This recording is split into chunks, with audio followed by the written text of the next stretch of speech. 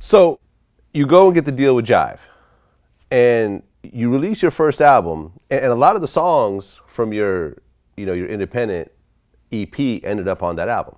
Yeah, yeah, yeah. Well, they definitely wanted to put 187 Proof and Welcome to the Ghetto and In My Neighborhood on there. But I just had so much more material. I was like, shit, y'all want an album? Like, I can do a lot of albums. Like, I write fast, I record fast, Now my record is, I think I did like 16 songs in like 3 days. Wow. Like, we just did the Platinum OG project. And so, I'm gonna go back and re-spit some stuff over or whatever, but 3 or 4 days, I'll be writing, I'll be going off, man. I was on one and shit. Okay, and on that song, Welcome to the Ghetto, you had that line, I wonder if heaven got a ghetto. Yeah. Which Tupac later on used for, I wonder if heaven got a ghetto. Yeah. I have to tell people, a lot of people don't know that shit, man.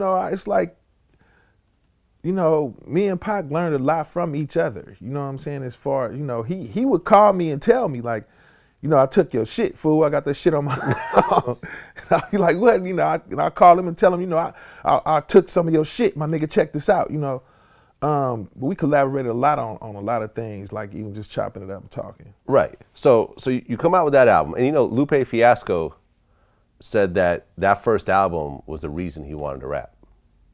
Yeah. You heard that? Yeah.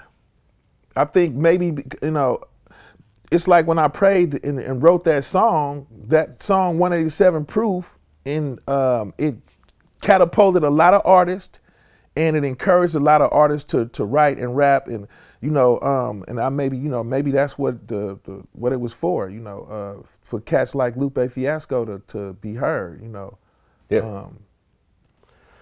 So then you drop your second album, 187 he wrote in '93, and then you dropped America's Nightmare in '94. I remember I bought that. That was the first Minus One album that I bought. And that had a Tupac song on it. But you had actually worked with Tupac way before then. Yeah. Okay, so how did you and Tupac originally meet? In My Neighborhood video. The Hughes brothers shot the video. Pooh Man was there and Banks was there, and we was sitting around a garbage can with the fire in there, and we was spitting. The next thing you know, Pac walk up like, "Spice, what's up, fool?" And he was like capping him in his brain with the 9. He was singing a stutter rap. He knew words to all my songs when I met him, and that was cool, And he had just did Juice. He had already done Juice. Mm-hmm. He had just did Juice. It was, the movie was out popping, like it was the movie popping at that point in time. Okay, so you knew exactly who he was. Yeah, because everyone saw Juice. Yeah, that's when the Hughes brothers said, "We want Spice. We want Spice. We want you to play Old Dog. Pac, we want you to play Sharif." And, at In My Neighborhood video. That's when they offered us the movie role. Aha. Oh, okay, that's interesting. So the Hughes brothers, because the Hughes brothers did a bunch of music videos before they started doing movies. They did.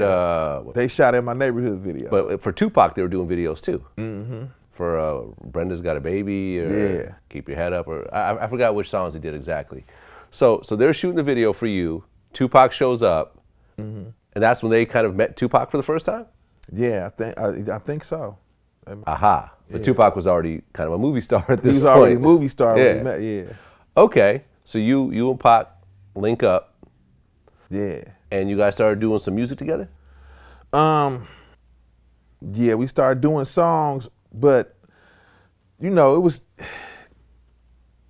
so much going on in East Oakland. Like, we had the same enemies and shit. It was just we, as far as recording, we wasn't even really tripping on recording because it was just so much shit going on in the Bay Area. As far as us having these enemies, these same dudes we was beefing with, and we just talk a lot about that and ride around and holler at females all day.